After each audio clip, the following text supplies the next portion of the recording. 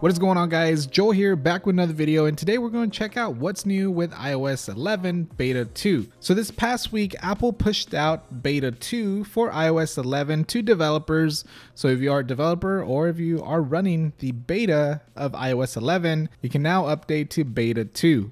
Now, if you do want to try iOS 11 right now, I have a video showing you how to install it, so you can click on the link down below in the description or on your screen right now. Now with Beta 2, there's a lot of bug fixes that were needed and also some additional features. So these are going to be 10 new features or changes that have been made from Beta 1 to Beta 2 for iOS 11. So to kick things off, we're going to talk about Do Not Disturb while driving. It actually works now in Beta 2. So this is a feature that I really wanted to test out whenever they released Beta 1, but unfortunately it wasn't working. But now that Beta 2 is out, it now seems to work. So if you're not aware of the Do Not Disturb while driving feature, what it basically does, it allows you to drive safer while you're on the road by not disturbing you with notifications. So this avoids you from paying attention to your phone instead of the road. So when this feature is enabled, this is what you'll see on your lock screen. It is say that it's currently on, and if you try to unlock it, it will give you a pop-up where you can select that you're not driving, so that way you can bypass the Do Not Disturb while driving feature. Now this feature is of course optional, and you can change the settings in the Settings app by going to Settings and then Do Not Disturb, and then you'll be able to activate it either automatically when connected to car Bluetooth or manually. And you can also change the auto reply, because when somebody texts you, you can change the auto reply either to send to everybody on your contacts, your recents, or your favorites, or to no one. But if you do have that enabled, when somebody texts you, this is what they'll receive. I'm driving with Do Not Disturb while driving turned on. I'll see your message when I get where I'm going. Now say if it was an emergency, they can easily reply urgent, and then you'll receive those notifications on your lock screen.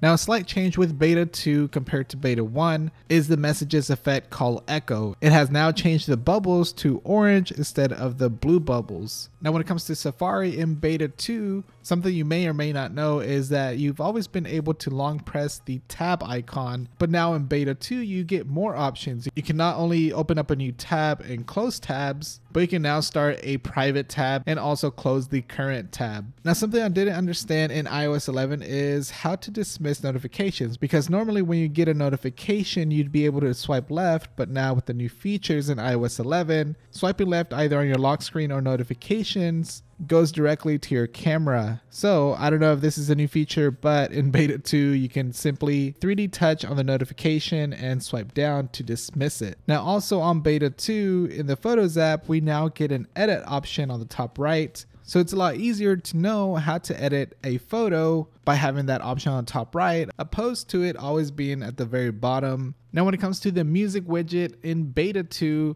it shows the album artwork of whatever song you're playing from whatever application you're playing from. And alongside that, we now have the AirPlay button on the Now Playing screen, whether it be on your lock screen or in the control center. So you can easily toggle through whatever source you want the audio to come out of. And another slight tweak that you'll notice is that the volume slider is now larger, so you can have easier controls instead of having this little bitty one that was on Beta 1. Now when it comes to the control center settings, it is now organized a little differently. When opening up the settings for control center, you now have the option to access within apps, and right below that you'll still be able to customize the control, but now it has an option where you can go in there and then go ahead and add and organize additional controls to appear in control center. Now on iOS 11, when you take screenshots, those screenshots will now turn into a small icon, but now on Beta 2, you'll be able to easily share it now, because it now gives you a pop-up share window when you hold down on that screenshot. So with iOS 11, we get this new Files app, and Apple did mention that it would work with third-party apps, but in Beta 1 it wasn't working, but now on Beta 2 it seems to work with third-party apps. But other than that, that's going to be some of the new changes or tweaks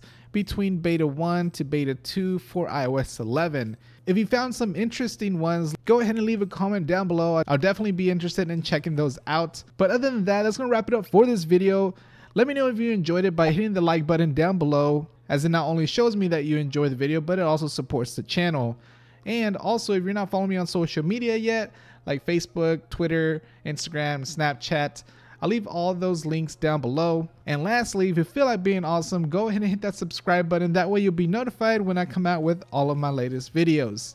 Also, so you will be notified, hit that little bell next to the subscribe button, so that way you receive a notification when I drop the next one. Anyways guys, thanks all for watching. Appreciate your support very much, but I'll catch you all on the next one. Alright, peace.